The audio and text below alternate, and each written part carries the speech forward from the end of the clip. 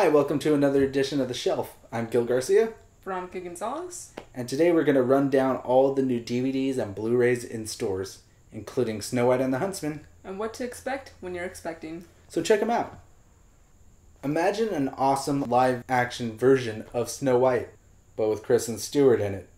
That's exactly what you get in Snow White and the Huntsman. You have this awesome action-packed film with Charlize Theron as the evil queen and Chris Hemsworth as the huntsman, but you have an emotionless, droll Snow White in Kristen Stewart.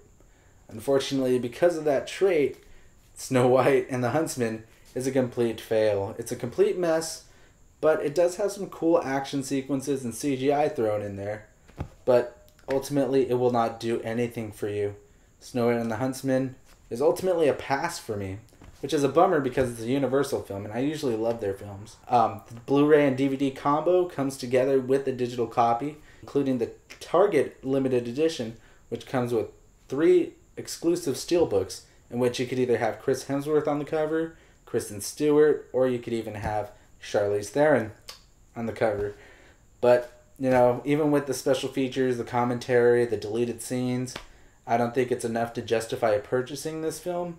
I think maybe wait for it to come out on cable, but ultimately it's a pass. Don't go watch Snow White and the Huntsman. What to Expect When You're Expecting has a star-studded cast featuring Cameron Diaz, Jennifer Lopez, Chris Rock, and Dennis Quaid, as soon-to-be parents who go through some ups and downs as they wait for the birth of their children. From what I've heard, this movie isn't very good. It got a 23% on Rotten Tomatoes from critics, and it also got a 48% from audiences.